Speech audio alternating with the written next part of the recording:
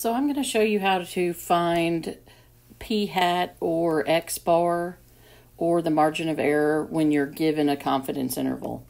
This is similar to the problems on the review number 13, 17, or 18. And what they do is they give you the confidence interval, which is your lower and your upper bound. And it'll either ask you to find either p hat or x bar, where p hat is your sample proportion,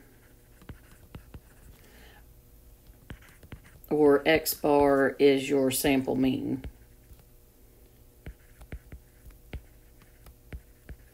And the margin of error, usually I'll use just a capital E to show that.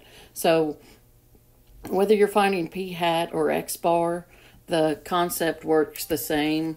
If you think about this as a number line where you have your interval, your lower bound on one side and the upper bound on the other, you're using your sample proportion or sample mean, depending on what type of problem you have, to estimate the population. So here for number 13, we're trying to find sample proportion.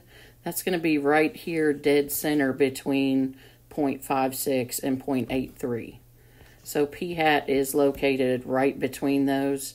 What we're doing when we're doing confidence intervals is we're using your p hat to estimate the population proportion. So we're saying based off of this sample proportion, your population proportion, or P,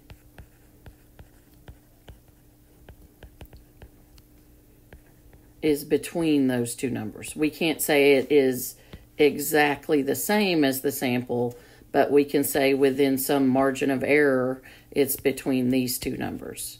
So what that means is your sample proportion is right in the center, and you've got a margin of error that gives you the distance to each endpoint. So if you want to find p hat, what you're going to do is you're going to find the middle between the two endpoints, which is basically finding the average of the two endpoints. So you're going to add them and divide by 2, and that will find the center of those two endpoints. Be careful if you're punching this into a calculator. Make sure you either put a parentheses around the top or press enter after you add the sum and then divide by 2. You don't want to just divide 0.56 by 2. Also, if I asked you, I think number 17 on the review, it's a different numbers, but it's the same concept. If I want you to find the error or the margin of error, that is finding the distance from p hat or the center to each end. So from there to there or there to there. To find that, you can do it multiple ways, but one of the easier ways is to subtract them. And I just noticed I have a 0.82 instead of it should be 0.3. So in case you were wondering, that's a 0.83. So anyway, to find the error, you would subtract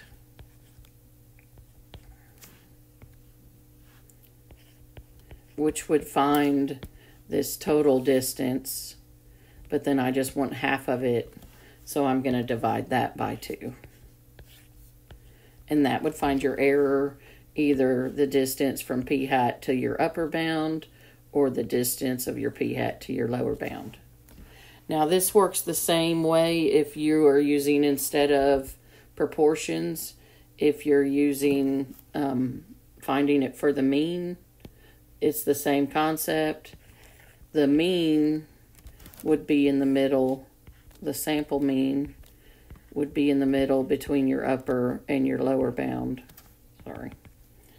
I should have the lower bound over here and the upper bound over here.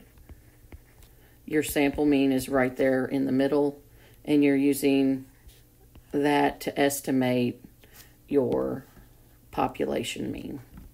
So that's if you were doing it for a mean instead of a proportion. But you would find it the exact same way. Now, let me show you on your formula sheet for the exam. Notice that there's formulas for error. There's 3 on the front page. That is if you're finding the error for a mean, whether you are doing it when you know standard deviation or not know. For a proportion, it's always the same. But on the back side, or on the second page, this is what I just showed you. Those formulas are right there. So if you know where to look, you don't have to memorize any formulas. You just have to know what to look for. So what we just did is we used the confidence interval to find p hat and the error. Or same thing for x bar and the error. You would use these 2 formulas. I hope that clears